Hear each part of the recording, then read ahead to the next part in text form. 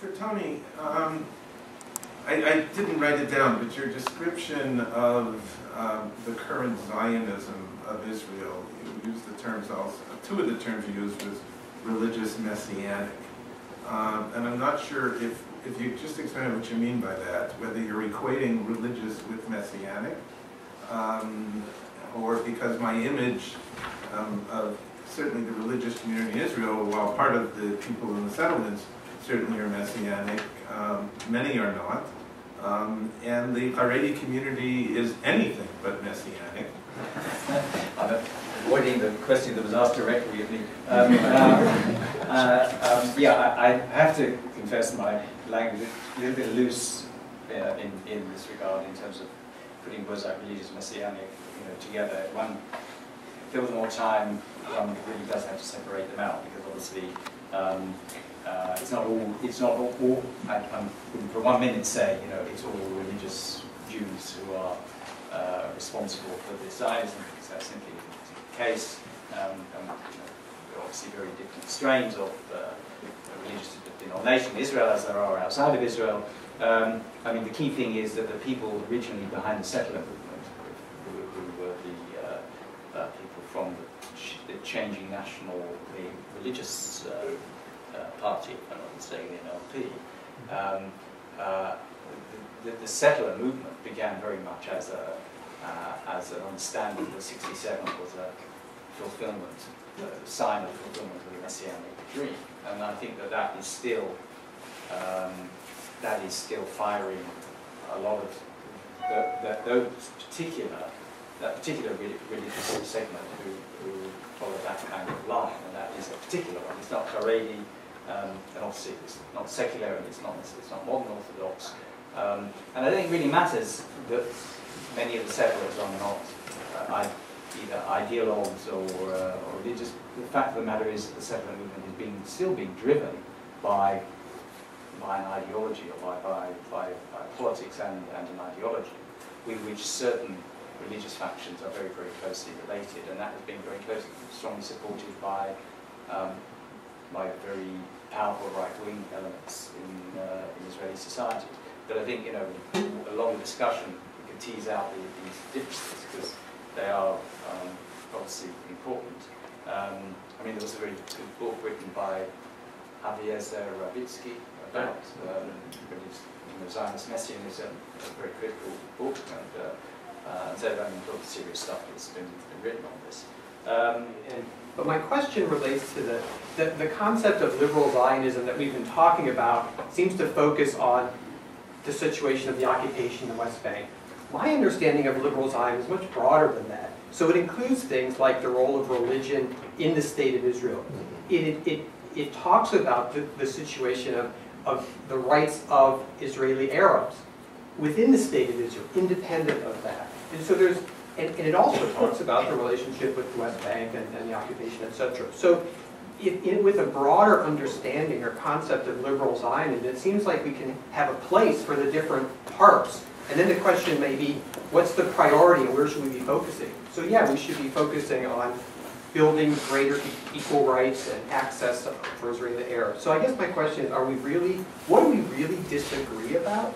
And if we broaden our concept of liberal Zionism, do we have a place for different things? On the point that you raised, Mark,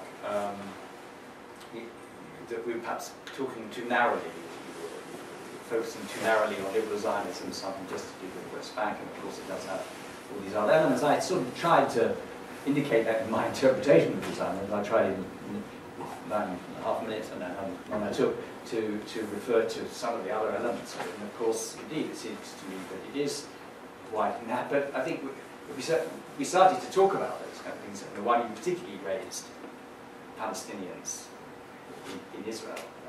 Once we were called Arabs in Israel. Now, not sure exactly, because they call what they call themselves, Palestinians or Palestinian citizens of Israel. And what to do to give them, to give them more rights? Well, I mean, I put it to you or to everyone very strongly. There is no recognition in basic law, Declaration of Independence, of national rights for Palestinians. So I would say that fundamentally has to change. That I mean, I say change the constitution. There is no constitution as such in terms of a full written constitution. There was supposed to be a written constitution, and there was a constitutional convention that was set up a few years after the state. It met for a while, and then it abandoned its work because they couldn't agree on anything. Right? So there should be a constitutional convention where a new constitution is put in place, which I would argue should have equal rights for all, and there should be national minority rights, and Palestinians should be recognized as a national minority inside Israel, which is what they want. Now, do the Zionists want that? I suspect they don't, because that would fundamentally question the idea of the exclusivity that is involved in the notion of a Jewish state.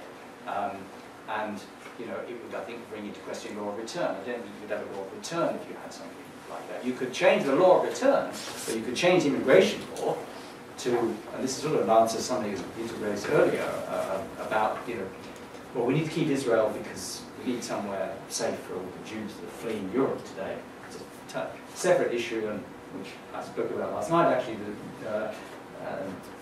this notion of anti-Semitism and the state, it seems, there's a lot of exaggeration going on. But the fact of the matter is you could have a law which privileged both groups. You could say that, in our immigration law, Palestinians and Israelis, Palestinians and Jews always will have first opportunity to come into Israel. But I think you'd have to have a change of constitution, and you'd have to have full equal rights and national rights to this 20% who see themselves as a national minority. So I think that's a question one goes back to the Zionists. And I guess I would just say, speaking for myself, I don't see the two-state solution as solving the problem. I don't see it as ending the conflict, and I see it as a step towards something else. And I think that it would be, I think the way I see it is that the problems that Israel has within the Green Line of dealing with its 20% Palestinian citizens are made dramatically harder to deal with in a context in which those Palestinian citizens of Israel see their cousins living without any basic rights in the West Bank, which creates even more hostility to the state among Palestinian citizens than they would have otherwise, and also inclines Jewish Israelis to see them as a fifth column.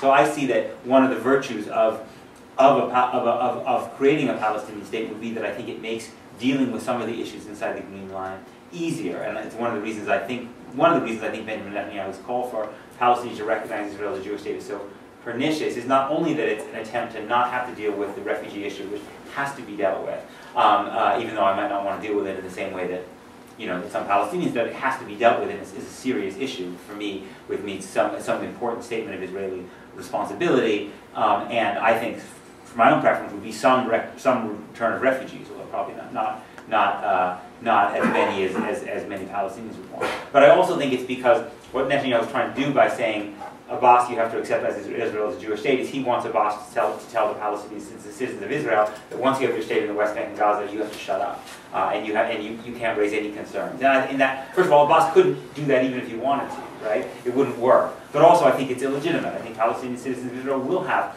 legitimate gripes with the structural discrimination they face inside Green Line Israel. But I think those issues will be easier to deal with in a context where the running kind of open sore of Israeli control of the West Bank and Gaza is ended.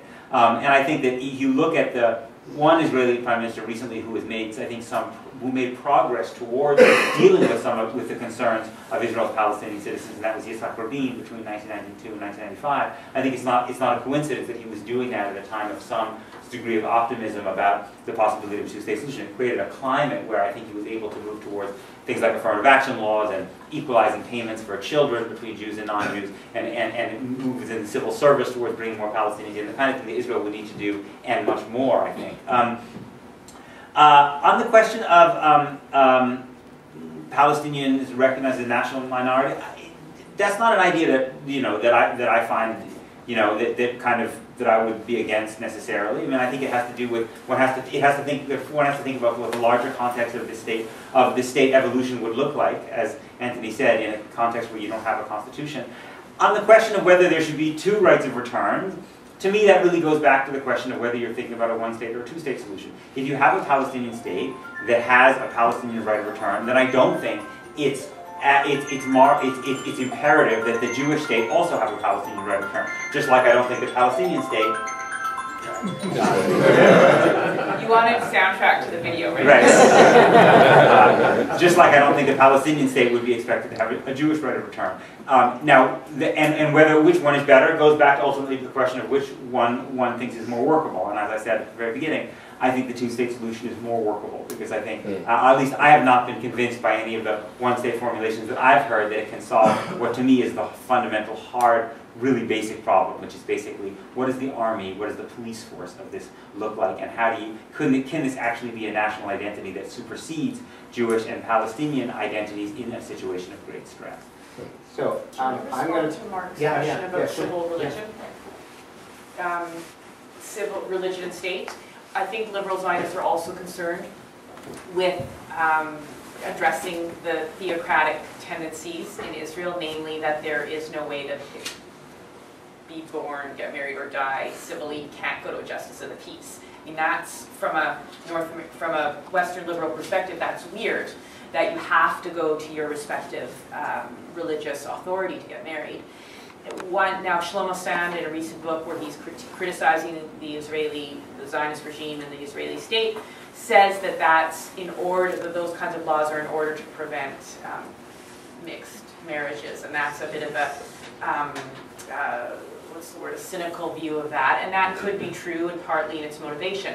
Now, as long as there are separate school systems, we can expect that there will be much less natural mixing than in the melting pot that is America with its dream of strong public schools, despite what some parents might say in certain school districts with lack of funding. But the idea is that there is this idea that you melt together, and that's just not the case in Israel. And that's partly the desire of Palestinian citizens of Israel. If they want to be a cultural minority, or if they want to be recognized as a national minority, then certainly they want to maintain, I would assume, their own education system and other modes of transmitting their culture to their children, such that right now they are a national minority. I mean, everyone has a ID card saying your national status, right? Whether you're a Jew or Palestinian.